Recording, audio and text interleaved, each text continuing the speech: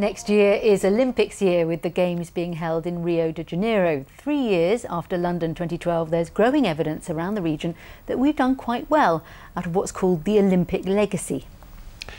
Not everybody got what they wanted, but we did get the water sports park at Lee Valley and the mountain bike venue at Hadley. And that's not all. Hundreds more smaller schemes have gone ahead. Tom Williams has our special report tonight. The waterways of Whitlingham in Norfolk, bustling with paddlers. Nearly 1,000 in action at the National Marathon Championships. Norwich Canoe Club, the hosts, now they have the facilities to do it justice. Getting off the water, rather than just going to a tin shed and getting changed in the cold, to actually going upstairs to a lovely warm shower. You can go to a toilet, you can freshen up. The mums are in there making bacon sarnies. It's just brilliant. £1.4 million has been spent upgrading the boathouse, including a £50,000 grant from Sport England. 5 clubs share it, now a shining beacon of 2012's Olympic legacy. We needed this facility to be able to run this event, so it's a brilliant legacy we've had from the Olympics. It's absolutely fantastic. So if you could see where we've come from, we've had a tent for our recreation area and kitchen, and we also have sheds for our changing rooms.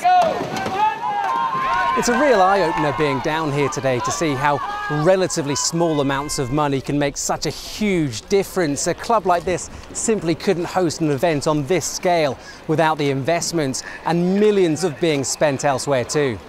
Nearly £17 million from Sport England alone. Their Inspired Facilities Fund and other legacy money pots help pay to make improvements. Every county's benefited, with awards ranging from hundreds to thousands of pounds. Cambridge University received £500,000 to build 5 world-class squash courts. In all, 319 projects across the region. One school in Northamptonshire cashed in on £40,000 to beef up their gym. The result? Participation's increased by 25%. Children have been pouring in all summer for coaching camps. Numbers are even higher amongst women. Manor School Sports College in Raunds has also launched a GP exercise referral scheme for patients nearby. The community really benefits from what's here. The students have got the best experience of what they could have at their local school. It's got the best legacy that we could offer young people and the community. But the garden isn't all rosy. In Milton Keynes, plans for a new £22 million National Centre for Badminton have been scrapped due to lack of funds. This project would have been one of the best world-class training facilities for our squad of any badminton nation in the world. It would have been just outstanding, but it would have been equally outstanding for the local community. Badminton in Milton Keynes is massive. The demand for our courts here easily outstrips our supply, and in order for that growth to continue, we've got to have the facility that matches it. After 2012, the local authorities in Bedfordshire overhauled their leisure strategies, bucking the national trend. With many councils cutting back on sports budgets, Central Bedfordshire Council began to invest.